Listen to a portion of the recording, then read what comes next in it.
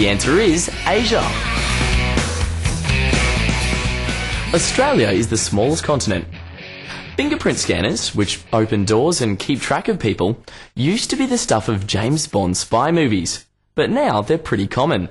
You can even buy laptops that have them. But what about schools? Should they be using them to keep an eye on students? Well, a few are trying them out, but Sarah's found there's been a mixed reaction.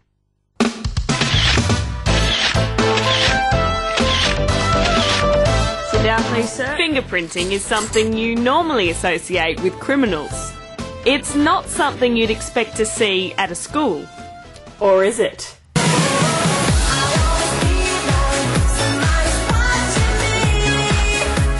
Last month, Ku-ring-gai High School in Sydney tried a new fingerprinting system to keep track of its students.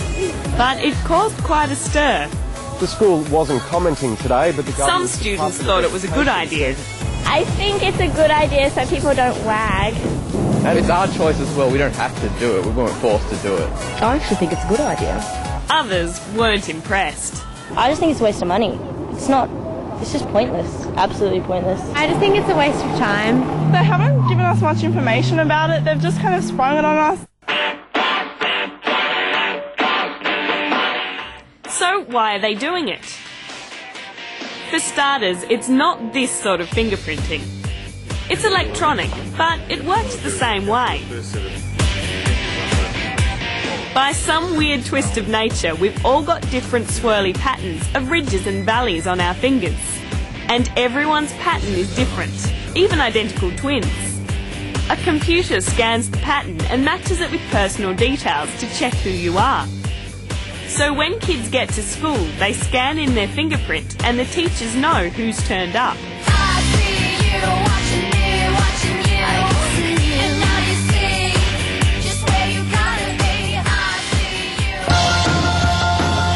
It's a modern version of the old roll call, where the teacher ticks you off and lets the office know who's not there. That's probably how your school still does it. But some people reckon that's not precise enough. Education departments say truancy is a real problem. And in recent years, schools have started using more high-tech ways of keeping track of kids. It's about making sure the right kids are at school and the wrong kids aren't. Some schools use ID cards, a bit like this, which show your photo and can be swiped and read by a computer. But fans of fingerprinting say that's a better idea because you can't leave your finger at home. But some people reckon taking kids' fingerprints is invading their privacy, and that's not right. We think it's an awful idea. It treats children as if they're criminals. Schools say fingerprints can't be accessed by anyone else. Many parents are happy with the introduction of the system. It's 2008, it's using modern technology. But there are still worries they could be used in the wrong way. Bit of a waste of time, waste of money. I think the system we've got right now works all right. It is kind of scary since they've got all your records and I don't know. At this stage, Ku-ring-gai High has dropped the trial, but other schools are already using fingerprint scanning. Maybe yours will one day. So, what do you reckon?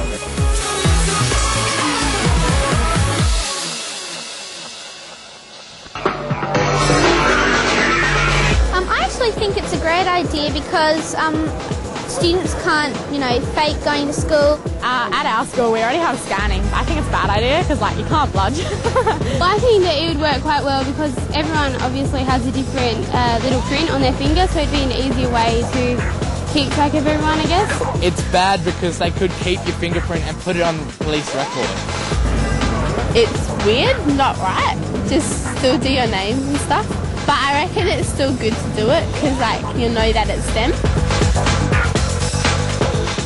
That's what they say, but what do you think? Have a vote in our poll. The question is it okay to fingerprint kids at school? If you want to vote, go to our website at abc.net.au/BTN.